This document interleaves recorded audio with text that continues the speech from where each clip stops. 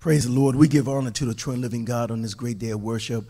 What a mighty God we serve, and he is truly doing great things in our lives, and we give his name the honor, praise, and the glory. His name is Jesus. Amen. And if you haven't said his name all week, it is midweek. Amen. We need to proclaim his name out loud. Jesus. In the name of Jesus, there is power. Amen. And so we want to greet you this Wednesday night.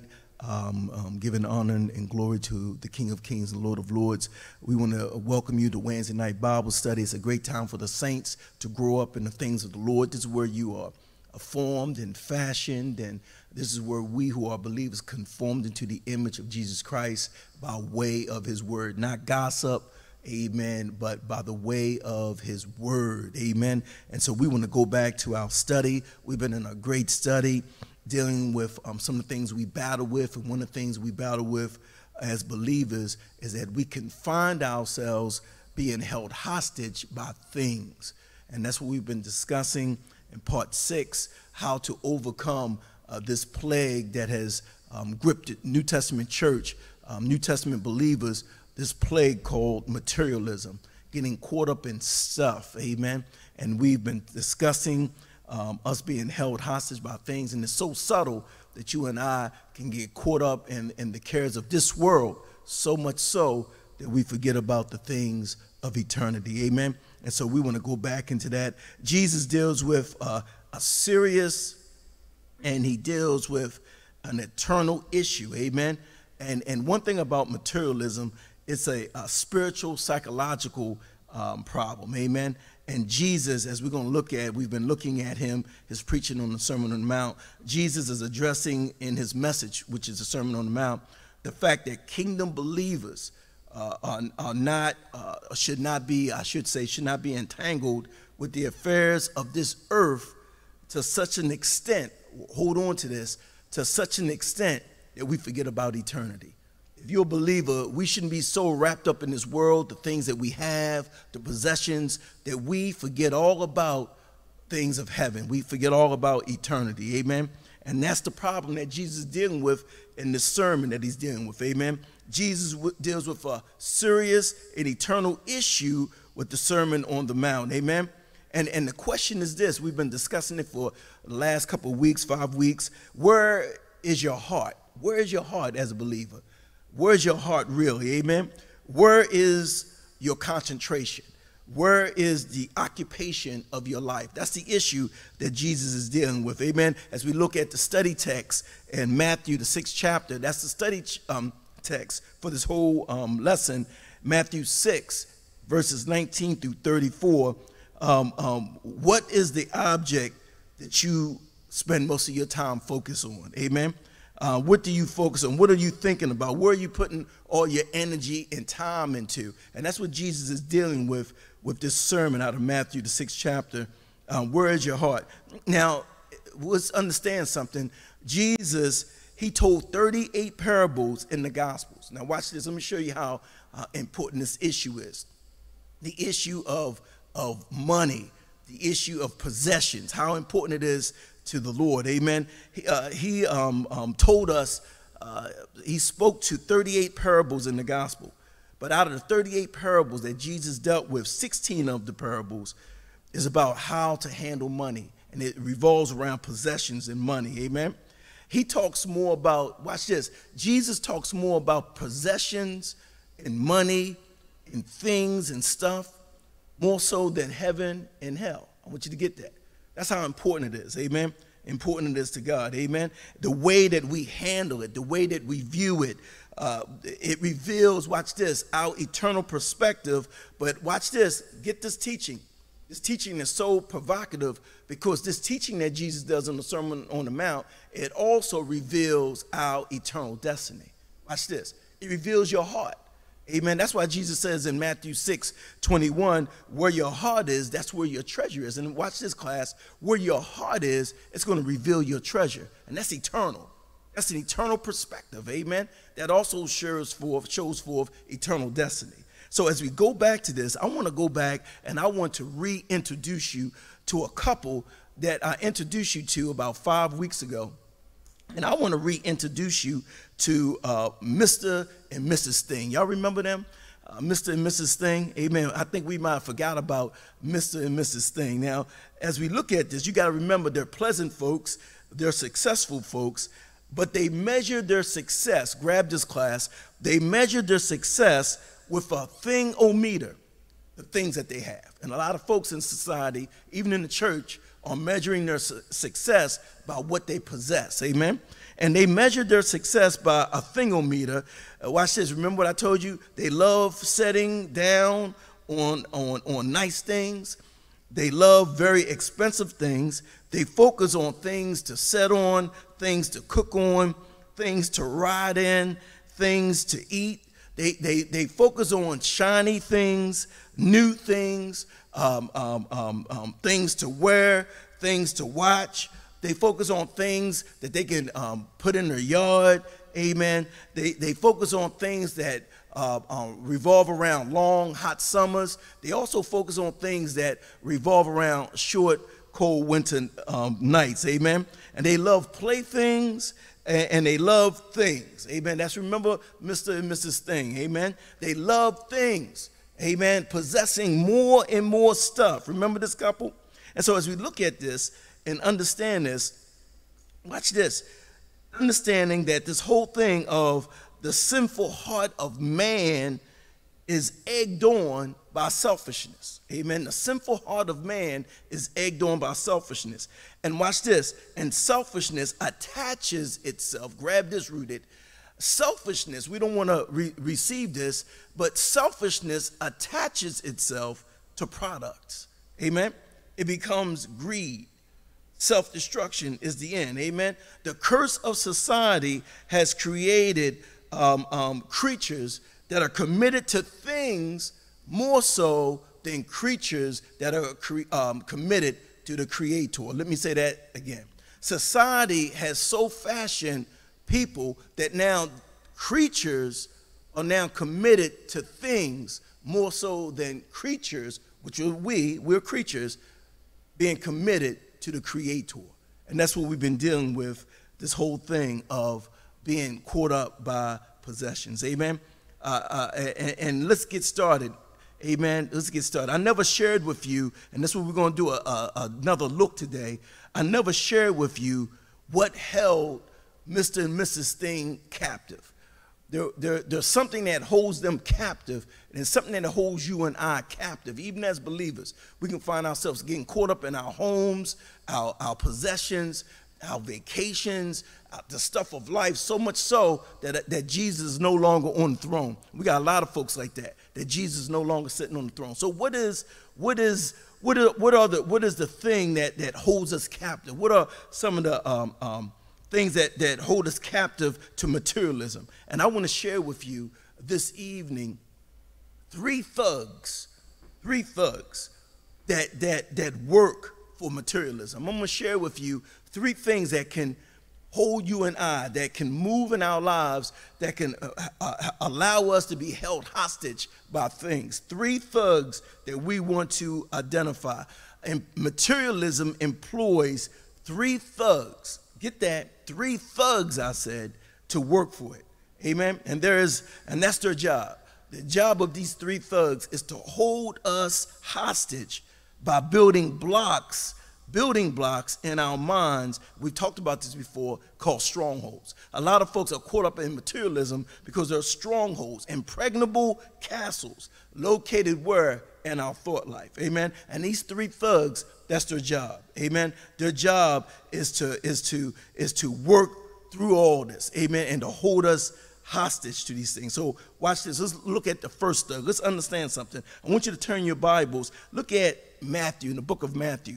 We exegeted in Matthew. If you've been studying with us, Jesus dealt in Matthew 6. He went from verse 19, all the way down to verse 24 that we looked at. Remember?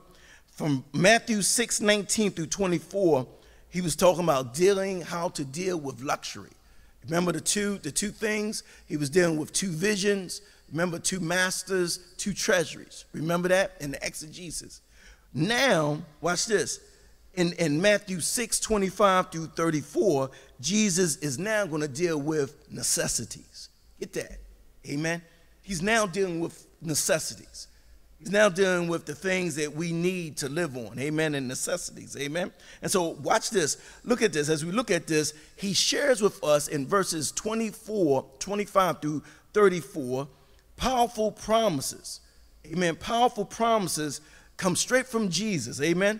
And they're infallible truths. This is the infallible truth that Jesus is going to share with us. Look what he says here. Look at this. He says, therefore, I tell you, do not worry about your life, what you will eat or drink, or about your body, what you will wear. Is not life more than food and the body more than the clothes? Look at the birds of the air. Do they not sow or reap or store away in barns, and yet your heavenly Father feeds them? This is the point that Jesus wants to make. Are you not much more valuable than they? Can any one of you, by worrying, add a single hour to your life? And why do you worry about clothes? Listen to what Jesus said. Why are you worrying about this temporal stuff? Clothes. See how the flowers of the field grow? They do not labor or spin. Yet I tell you, not even Solomon, and we know that Solomon is the richest man that ever lived, amen? Solomon in all of his splendor was dressed like one of these. If that is how God clothed the grass of the field, which is here today and tomorrow is thrown into the fire, will he not much more clothe you, you of little faith? Now we're going somewhere tonight. So do not worry, saying, what shall we eat, or what shall we drink, or what shall we wear? For pagans run after these things, and your heavenly Father knows what you need, that you need them. But seek, here we go, but seek first his kingdom and his righteousness, and all these things will be given to you as well. Therefore do not worry, here he goes again, about tomorrow, for tomorrow will worry about itself. Each day has enough trouble of its own. Amen. Here we go. So Jesus, he gives us something. Before I get you into this thug, watch this. He gives us a powerful promise. Amen. An infallible truth. He's letting us know, watch this. First, God is the one who will provide all of your necessities. Watch this, Rooted Bible. God takes care of all your needs. All your necessities, God says, I got you. Amen. I'm the creator. I formed you. I formed everything that you see. I got you. Anything that you stand in need of, I'm able to provide for your necessities. Amen. But God also has promised to meet all the needs. Amen. Watch this. To meet all the needs, right? And God has promised to meet all of our needs. Now, as you understand this, some people say, well, if God meeting all the needs, why are some folks starving? If God says this, that he clothed the lily of the field and he feeds the fowl of the air, the birds of the air, then if we look out in the world, we see people starving. Well, that's not God. That's the sinfulness of man. Make sure you understand that. Because everybody want to put this bad press on God. God says, I provide food for everyone. But it's the sinfulness of man that robs man from getting all that God has for man to receive. Amen. It's the sinfulness of man. Amen. And so as we look at this and understand this, the first statement, let's look at the first thug. The first thug that we want to identify is this thug of discontentment. The first thug that comes into our existence tries to rob us and hold us hostage, that we get caught up in stuff and materialism and we want more. Amen. And it takes our eyes off of Jesus, takes our eyes off the kingdom of God, is because the thug of discontentment is robbing our lives. We're discontented. Amen. And so we have to understand that this thug, discontentment, is a conduit which leads to materialism. If you are a discontented Christian, you're going to find yourself caught up in stuff, getting more stuff, materialism, hoarding, selfishness. Amen. Because the thug of discontentment is robbing your life. Amen. I want you to understand that. Amen. Folks that are always discontented are prime candidates for materialism. If you're walking around and you're not satisfied, amen, you are a prime candidate to get caught up in materialism. Amen. You got to walk with me. Amen. And so watch this. Let me give you a spiritual definition. Let me give you a spiritual definition that goes alongside with this discontentment. How we as believers can find ourselves always discontented. Amen. And let's look at it. The first thug. Amen. It's a spiritual definition. Watch this. Not being, grab this definition. I think it's up on the screen. Not being content or satisfied in the place, the position, or with the possessions that God, this is the key word, has sovereignly designed for us. Don't you know that God has already sovereignly designed a plan for your life? Everything you're going to get, God has already planned it. He's already designed it. He's already moved in it. God controls all things. Everything that he has for you is already stored up for you in heavenly places in Christ Jesus. And so at times we can find ourselves becoming discontented over what God has sovereignly already called or ordained in our lives. Amen. And I'm talking about right now, in the space of time, that's the definition.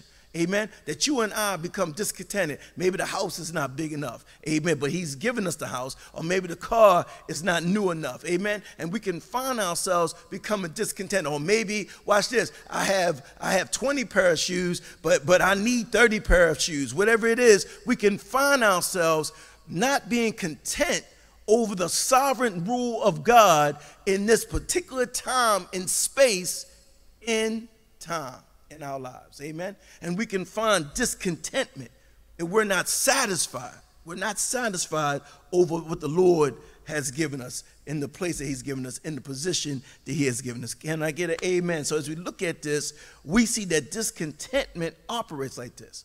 And when there's discontentment, walk with me, it's a thug. It's a thug.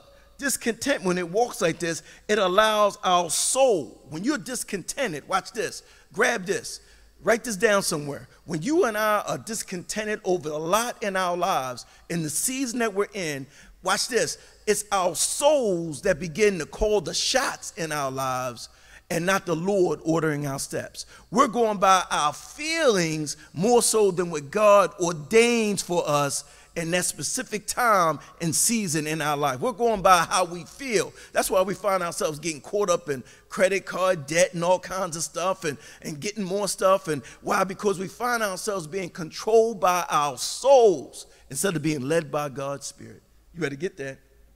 Amen? Because discontentment is a thug. Amen. Discontentment will rob us. Amen. And not only that, our emotions will override spiritual truth and reasoning.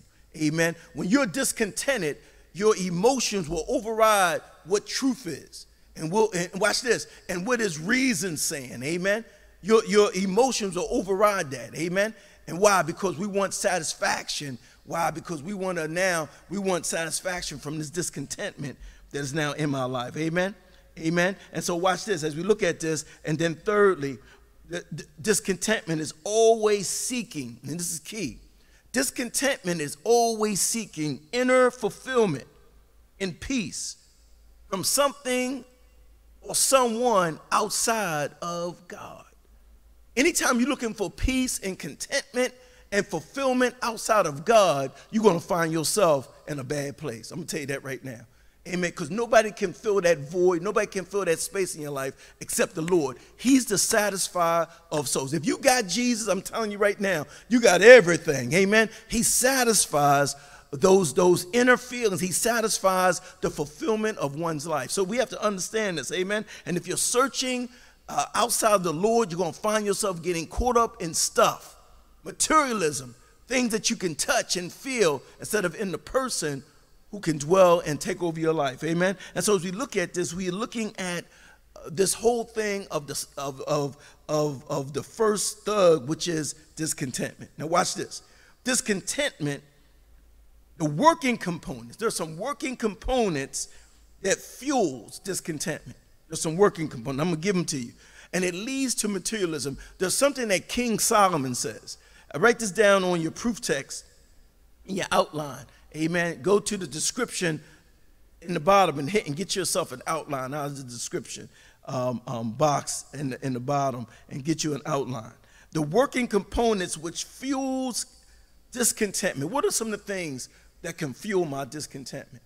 What are some of the things that can come into my life that can get me caught up in my stuff, my possessions, more so than the things of heaven? Well, listen, before we look at that, in the book of Ecclesiastes, chapter 6, verses 7 through 9, listen to a man with godly wisdom, because God gave him godly wisdom because that's what he asked for, but also earthly experience. Listen what King Solomon says. Everyone's toil is for their mouth. Everyone's toil is for their mouth. Listen what he says here. Yet their appetite is never satisfied. Amen. Eating but never getting fulfilled, never filling your appetite, never satisfied. What advantage have the wise over fools? And what do the poor gain? By knowing how to conduct themselves before others. Better what the eye sees than the roving of the appetite. This too is meaningless. And what he is talking about here, he's talking about a person that is never satisfied.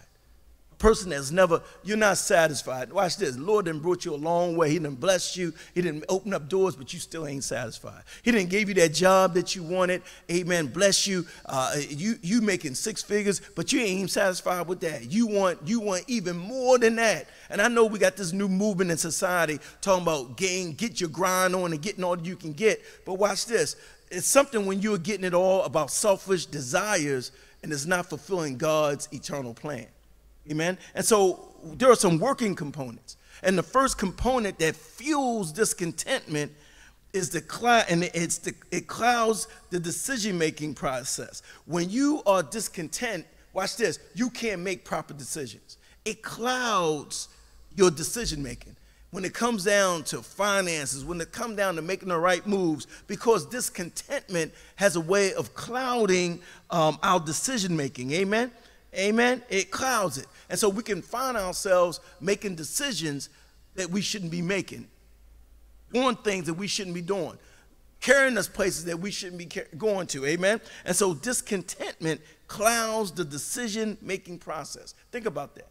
Amen. I want what I want, but what my eye sees at this time. My money may not be able to handle it, but my eye sees it. And we can make ourselves, the decision that we're making is making bad decisions. Amen. But secondly, the second component that ties into discontentment is that it is never satisfied. It is never satisfied. It ain't satisfied with a mate. It ain't satisfied with the woman or the man that God has given you. Amen. It's not satisfied with the job that God has given you. It's never satisfied. It's not satisfied, like we said, with the salary. You haven't even learned how to work the 50 grand, but you're looking for the 100 grand, but you haven't been faithful over the 50 grand. It is never satisfied over salary. It's never satisfied over what you ride. It's never satisfied where you live. The furniture, we complain, we want more, because discontentment is never satisfied.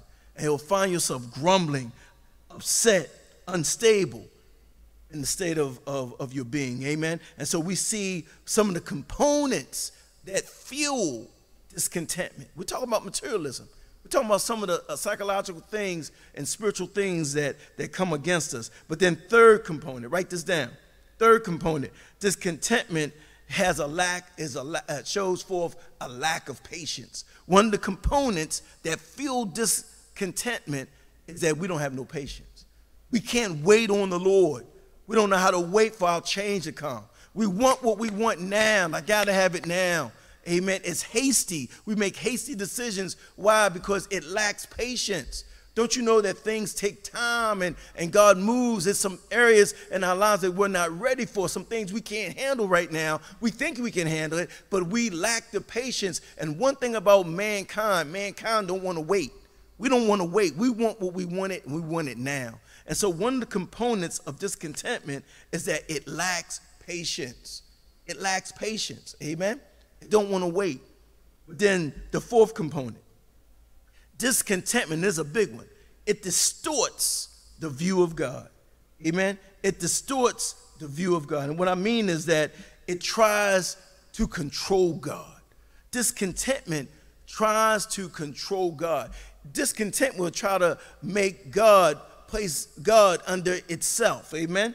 And so discontentment distorts the view of God. It changed God so that now God will meet my wants and meet my needs. Amen. No longer is it faith, amen, but it's all based on what I want. It's no longer a walk of faith. It's no longer me trusting God, but what it does, it reduces God to a statue or a status of being a heavenly ATM machine. Amen. And we got a lot of folks that think that God is an ATM machine. Amen. That's all they talk about, how God can bless me, how God can give me more. Amen. But God is not an ATM machine. Amen. And what discontentment does, it distorts the view of who God is. Amen. Now, God don't give you everything that you want. Amen. Everything that you want or everything that you think that you should have. No, because he loves you more than that. Amen. And so we have to understand it distorts the view of God. But then discontentment, the fifth thing of the component, it takes matters into his own hand. Write that down. When you're discontented, watch this, you don't care what nobody say, you're going to take matters into your own hand. And some of us have gotten caught up in a bad way because we were discontented, not satisfied, and we happen to take matters into our own hands. Amen. Amen. We want to do what we want to do. Amen. And it goes outside of what God has for us. It goes outside of what is even feasible.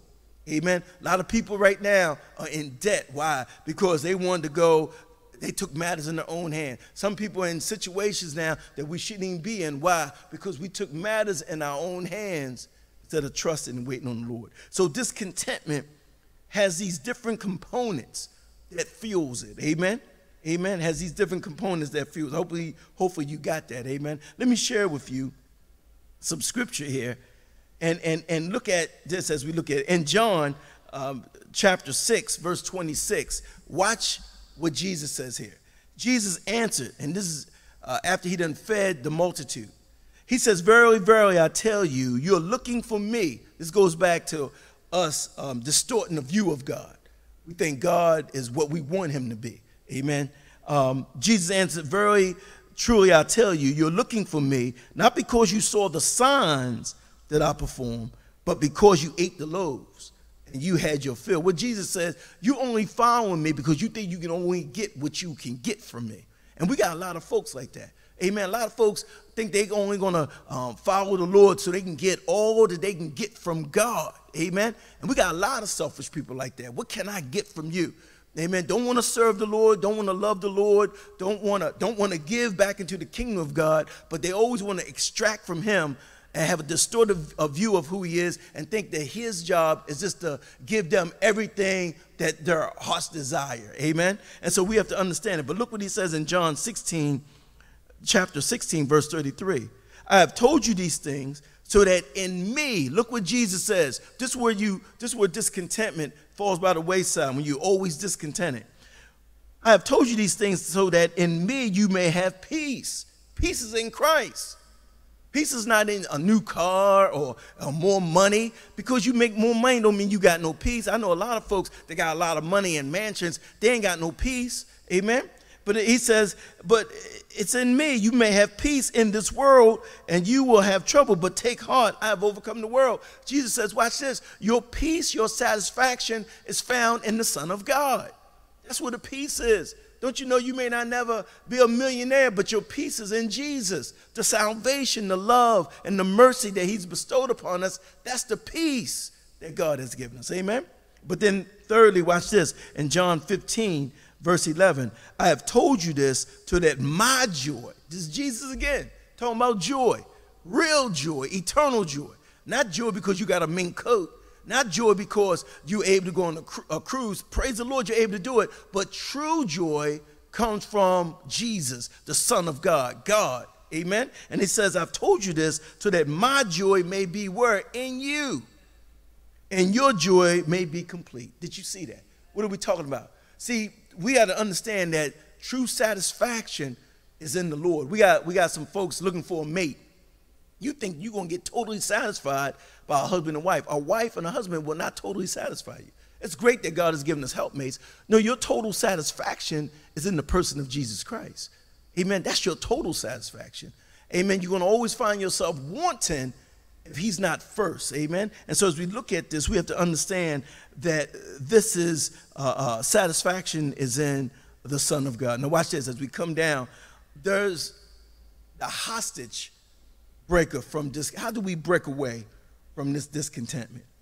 Discontentment seeks out by trying to fill our lives, but how do we now change this thing? And somebody might be thinking, well, Pastor, I got you, but how do I change this thing? How do we change this thing? How do we change this thing that now I'm not so caught up in the object and things and the created things, but true contentment, how do I get it back that my true contentment, first and foremost, is in a person? Amen? And I just gave you some of them scriptures. Amen? The hostage breaker, amen, from discontentment, watch this, is learning, grab this, and embracing truth. We need some folks that now will learn and embrace God's word. That's what breaks this thing on materialism, breaks this thing like Mr. and Mrs. Thing, that we got folks caught up in their stuff, that their eyes are no longer on focus on things of eternity. They so caught up in their homes and so caught up in what they possess and all that and the money in the bank that they can't even see Jesus. What breaks that? What breaks that the breaker from discontentment is learning and embracing some truths. Amen. In the book of Philippians 4, amen, get a chance, turn that. In Philippians 4, verses 11 through 13, real quick, watch this. Let's read it real fast, and then I'm going to give you 4 things before we close, because somebody needs to hear this. Amen. Church needs to wake up. We need to get back to having an eternal perspective. Where's your heart? Amen. There's nothing wrong with having nice. There's nothing wrong with these things, but there's something wrong. Remember, when these things got you so much that Jesus is no longer on the throne. His kingdom is no longer of importance, that everything is about self. Everything is about being self-absorbed. We got folks, the Lord and blessed with $100,000 a year or more on the job and can't even give back to the kingdom, can't do nothing for the Lord. There's a problem with that. There's a problem with that with Jesus, amen, because he's been good to us, amen. Look what it says here. Look what it says in Philippians 4 and 11 through 13. It says this. It says, and I'm saying, and I am not saying this because I'm in need, for I have learned to be content. Whatever the circumstance, I know what it is to be in need. Look what Paul says. And I know what it is to have plenty. I've been birthed, and I know I've been there before. First Lady and I remember a time we had nothing at all. Amen. I'm getting hand-me-downs. I don't know if y'all remember that. Getting stuff from other people. Getting a bed that someone else don't want no more. Getting a sofa that somebody don't want to use no more. Y'all remember those days? And then God is so good. Didn't he give us to a day of plenty that now we're able to go into the store and get what we need to get by the grace of God. Amen. We thank the Lord. So Paul says, I know what it means to be in need, and I know what it is to have plenty. And I've learned the secret of being content in any and every situation. If I can't go to the store to get what I want to get, that's all right. That's all right. If I can't buy that brand new car that I want, no, that's all right. That's all right. I've learned how to be in either situation. Amen. I've learned how to eat steak, but at the same time, I learned how to delight myself in a bologna sandwich. I've learned how to, as long as I put it in the frying pan, I'm gonna fry that bologna. Amen. And I've learned, and whether well fed or hungry, whether living in plenty or in want, watch this. I can do all this through him. I can do all things. Why? Why? Because my contentment is not based on stuff. It's not based on where I live and how much money I got in the bank. No, it's based on him. And so that's what Jesus is teaching us. And so watch this. The contentment is based on him. And so let me give you 4 things as we roll. Let me give you 4 truths that you and I need to grab onto, because we need to break this thing. We got a lot of church folks all about themselves. It's all about me, myself, and I, what I have. What about the kingdom of God? What about the kingdom of God? What about all that the Lord has placed in our hands? Are you investing back into his kingdom, into ministry, into people's lives, and to evangelism? How are you giving back? Where's your perspective?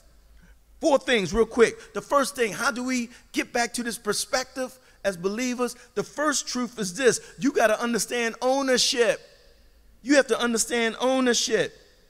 Amen. And ownership is this. Write that down. The first truth. You got to understand who owns it all. He owns everything, Rooted Bible. everything that you have belongs to him. Everything. When I say everything, watch this. When we leave this earth, watch this. Even the suit or the dress that's in that casket belong to him. Amen. Everything. Amen. And so we have to understand, look what he says in 1 Chronicles 29:11. Yours, Lord, is the greatness and the power and the glory and the majesty and the splendor, for everything in heaven and earth, watch this, is yours. This is where the contentment, this is where we start breaking down this discontentment. It's all his. Amen. Yours, Lord, is the kingdom. You're exalted and head over all. This is where we start to break down and learn how to be satisfied. When I recognize that everything belongs to him. I don't know about you. I wake up every morning, I say, thank you. Thank you, Lord. To wake up in a bed, thank you, Jesus. I thank you. Amen. To be able to cut on some air or some heat in the wintertime. Thank you, Lord. Why? Because everything belongs to him. Amen. And so ownership, if we as believers, if we believe for 1 minute that we own a single possession, then that possession will govern our spiritual attitude. If you think that you own it, it's going to change you. It's going to change your spiritual attitude. And that's what we got. We got a lot of folks, you think that you own it. And so it changes your spiritual attitude towards the things of God. Amen. It changes that. Amen. And so we understand that. Quick story real quick. It was a gentleman, and he got stuck, and it's tragic. He got stuck on the train track. And on the train track, and the train was coming. This is a true story. And the people was telling him to get out the car. They kept saying, get out the car. This happened years ago in Harford County. They kept saying, get out the car. And they said, why wouldn't he get out the car? He kept trying to start the car, until the train hit the car, and he perished in the car. You know why? Because for that time, he thought that car was his. See, if you understand that car is not yours, you're going to jump out that car and say, Lord, there goes your car down the track with the train. That's not my car. Amen. He thought it was his car, so he died in that car because he thought it was his. Watch this, second truth, that God is the controller and the distributor of all things. He distributes all things. This is where you break down this contentment, amen? Look, go back to the text. Look what it says in 1 Chronicles 29:12, amen? Wealth and honor come from you. That's why I can't get jealous what someone else has. If they make more money or got a big, that's God's business. That ain't my business. And I ain't trying to keep up with the Joneses. That means you're not satisfied. Amen. Wealth and honor come from you, and you are the ruler of all things. In your hands are strength and power to exalt and to give strength to all. God is the one who distributes. Amen. What he wants to give Pastor Webb, what he wants to give you, whatever. Amen. God is the one. He controls that.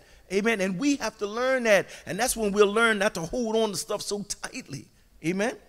That he is the one who distributes. Not only does he own everything, but he controls and handouts and his watch this, get this theological word, in his predetermined counsel. God has a predetermined counsel that he had in your life, in my life, before we was even born. It was a predetermined counsel. Amen. And so we have to understand this. Amen. And so we get that. And that's what breaks down discontentment. But the other thing, third thing, real quick, hostage breaker, amen, from discontentment, amen, is that he is the provider. God provides. I don't know about you. I'm so thankful that I serve a God who provides. Amen. He provides. Amen. In Genesis 22:14, it gives us this. It says, so Abraham called that place, the Lord will provide. And to this day it is said, on the mountain of the Lord, it will be provided. And we're dealing with Abraham and his son Isaac. And he says, God's going to make a way. God's going to have a ram in the bush. Don't worry about it. No matter what you see, what you don't see, God's going to make a way. God in his providence, he's going to provide. Amen. In his providence. Amen. God will make a way. And brothers and sisters, I just want to let you know today, discontentment is torn down when you understand that God will provide. He will provide. Amen. David says, I'm old, but I was once young, and I never seen the righteous forsaken, never, nor his seed begging bread. Get that today, that God is the provider. I don't know about you. I get excited thinking about it. Amen. And that tears down this hostage breaker, this thug called discontentment. Amen. Discontentment can't hang around when I understand that he owns it all, that he controls and distributes it all, and that he provides. But then lastly, And let's close with this. Amen. The fourth truth, amen, is that God is meeting your needs. God is meeting your needs. Amen. It may not be the way that you want it, but he's meeting your needs. Amen. Amen. For if you got a morsel of bread or some cool water to drink, you should be thankful. God is meeting your needs. Amen. And Philippians 4:19 says, and my God will meet all your needs according to the riches of his glory in Christ Jesus. Amen. God never promised to give us all of our wants. He never did that. There's nowhere in Scripture where God has promised to give us all of our wants. Amen. Amen. But he said, I will take care. That's what he says in Matthew 6. He says, if I take care of the birds of the air, amen, if I clothe the flowers of the field, how much more will I do for you? Amen. You're made up in my image. So what does that do? That tears down this discontentment, this spirit of wanting more or not being satisfied in the place that God has you. You need to learn how to be satisfied. We're the place where God has you, the station he has you in life, and wait for God to give you the increase. Amen. We're done. Amen. And so we're looking at the first thug that fuels materialism, and that is, watch this, the thug of discontentment. If you're discontented, then you're going to find yourself getting caught up and taking your eyes off of the prize and getting your mind off of heavenly things. Your mind's going to be so involved with earthly things. Why? Because you're not satisfied. Amen. You never got to this place of satisfaction, and then you can't advance God's kingdom on this earth because you're so caught up with this spirit of discontentment that you want more and more. Watch this, for yourself. Receive that teaching tonight. Amen. We're going to come back next week. We're going to look at the second thug. I'm not even going to tell you who he is, but he's a bad boy. You better come in next week. You've seen the first thug. Let's get him out of the life. Amen. And we're going to identify the second thug next week. May God bless you. Maybe one here tonight that stands in need of this great salvation. Jesus, the lover of our souls, came into this world to give his life a ransom for many. He went to the cross and paid the sin debt in full. And we're justified freely by his grace, not by works of righteousness which we have done, but according to his mercy, he saves us through the working of the renewing and the regeneration of his spirit. Amen. Is there one here tonight that stands in need? You're listening, you're in TV land, you're listening, and you said, I must come to this place of surrendering, and I recognize I'm a sinner and I stand in need of a Savior. The Bible says, whosoever shall call upon the name of the Lord shall be saved. Amen. That you can confess with your mouth that Jesus is Lord and believe in your heart that God raised him from the dead. The Bible says thou shalt be saved. Is there one? Call that number on the screen. If that's you, let somebody know that you've given your life to the King of Kings and the Lord of Lords. May God bless you. Look forward to seeing you on Sunday, Father's Day. We're asking all the dads to come on out, get a word that's going to challenge you, build you up, and keep you running a little bit longer. Amen. And holding up the bloodstained banner. So come on up. We see you on Sunday. May God bless you. Heaven smile upon you. Be blessed.